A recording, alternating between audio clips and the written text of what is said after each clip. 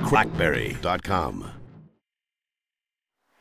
Hey everyone, DJ here for CrackBerry.com. Just looking at a really quick tip for those on BlackBerry OS 10.3.1, the latest update to BlackBerry 10 devices.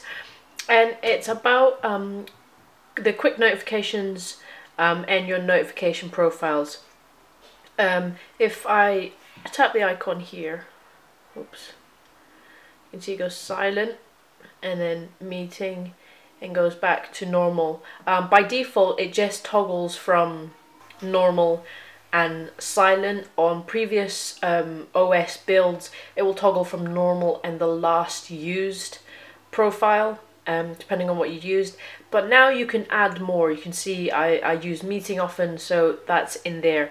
And in order to do that, to add more notification profiles to the quick settings, just open up notifications.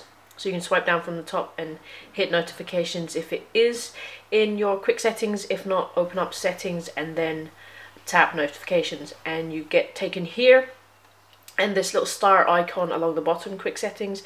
Tap that and you can tick your preference, which ones you want to add. So if I wanted to add vibrate only onto that, I can do that. You can also see there's a rearrange option here, so you can put the order of how you want them to appear, how it scrolls through them.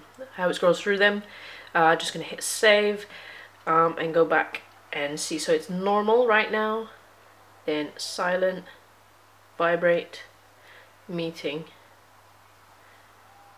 There we go. See, I added vibrate to that, and that's that. So that's a quick look at how to add notification profiles to quick settings on BlackBerry 10.3.1. Thanks for watching. Bye.